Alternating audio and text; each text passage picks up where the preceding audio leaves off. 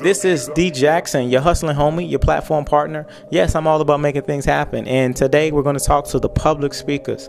If you are a presenter, if you work for, let's say, a company, you're in sales and you're constantly presenting in front of people, or let's say you're a Toastmaster.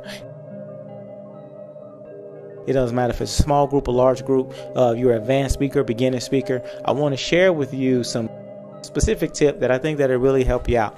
So first, let's talk about power of internalizing a speech versus memorizing a speech. I see so many presenters who just memorize speeches. What I'm saying is, for example, I've seen people who, let's say you work for an insurance company and you got this 5-minute presentation. They want you to read this script and say, hey, read the script exactly like this, or say the script exactly like this. Or you get a speech and you say, okay, I got these are the exact, and you know it almost word for word. And in fact, it gets to the point where you even have, like, let's say some gestures that you do, some hand movements. And now you get to the point where you know that speech so much, it looks choreographed. And this, I was looking at a speaker today. I was at a Toastmaster meeting. And the guy, it's like he was telling a story. It was a 5 to 7 minute speech, but it was a story about his life when he, got drunk for the first time. Really good speech, really good story. But what was interesting, as he's delivering the speech, the whole time it was great information, but he looked so bored as he was doing it. He was monotone, and every visual he gave or description, he would do like this gesture, this hand movement. And he was talking about, yeah, I was outside and, there were no trees in the sky. And he put his hands up as if he was reaching for some trees.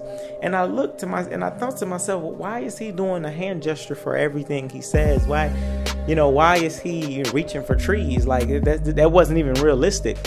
But I realized the whole speech, he was just kind of choreographed. It almost felt, it didn't feel genuine. It didn't feel like he was in the moment.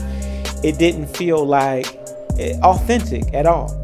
And one of the most powerful things that you can do is be authentic. Right? You don't have to be perfect with your presentations and making sure that everything, every movement is exactly right. You never want to come off like that, because people then feel like, you're not authentic. So the key is to internalize your speech. So you have to do things, for example, to make that speech seem fresh to you. So every time you give it, you want to feel like it's the first time you gave it. Even if a person heard that speech 5 times, they should feel like they're hearing it for the first time, or they're hearing it in a new way, where every time is something funny and interesting, so you always want to get audience reactions. That's one really important thing, is that when you give in this speech, even if it's a sales presentation or you just like giving people a lot of information, listen to see if people are laughing, if people are engaged in, or even if they're not laughing, if they're making some type of response or noise. Look at what those responses are. Record yourself on video, right? Watch the video. Look at yourself and see how you like the video. If you can understand what you're talking about, even if you turn the volume off, look at your body language. Does it look mundane? Does it look choreographed? Right? This is all important things. Also, when you give that speech and you're giving it, let's say, in front of, different groups or in front of the same group, see if you can get them to respond differently, even though they've heard it once or twice, should I say, or 3 times. So these are important things you can do in terms of practice, but it's also important to not overly practice your speech, because sometimes it's great to take a break. Right? I know competitive speakers that practice and do their speech every single day. Sometimes you need to take a break, get away from the speech, so that way it doesn't come off choreographed, so it feels fresh.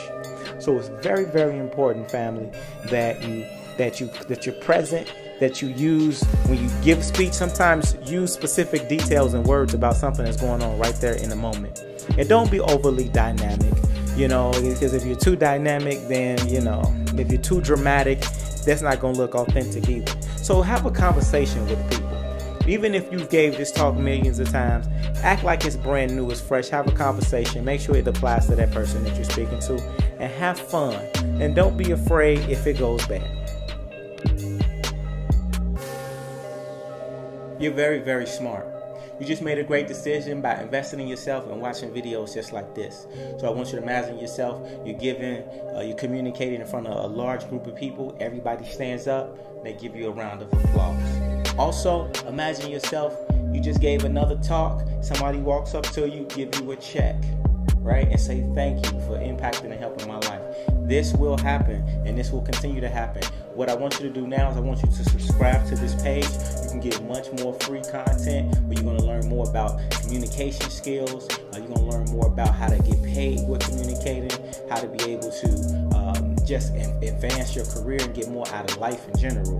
Also, if you want to get the best exclusive opportunity, what you want to do is you want to join our website, join our online school where we go in depth, where we really break down our speaking courses, our communication courses, and all of our products. So I just want you to continue to invest in yourself and do you. You know, I'm your platform partner, D Jackson, all about making things happen, and I can't wait to see you on that stage doing your thing. So keep doing what you do, and I'm proud of you. I'm excited. Let's go.